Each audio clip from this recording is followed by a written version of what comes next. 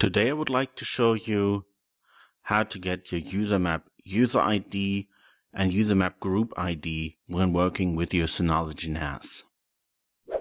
After logging into your Synology NAS, you open System Settings, and then in the first step you need to make sure that you have activated an email address or an email account to receive email notifications.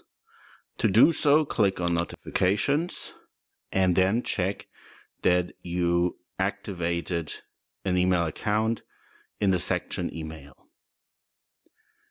After doing so, scroll down on the left panel, click on Task Planner, click on Create, and then it's a scheduled task, script.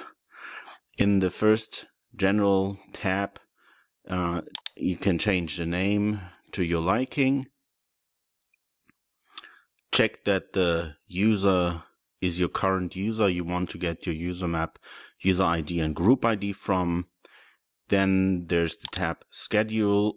In my opinion, you do not need to change anything in this tab because after receiving the UID and GID, you can delete this task. And then in the Settings section, activate that you want to receive the result from a script via email. Type in your email address. And then in the script section, simply type ID. Hit OK. And then click on the task to select it. Click Execute. Hit OK. And then remember to delete the task again.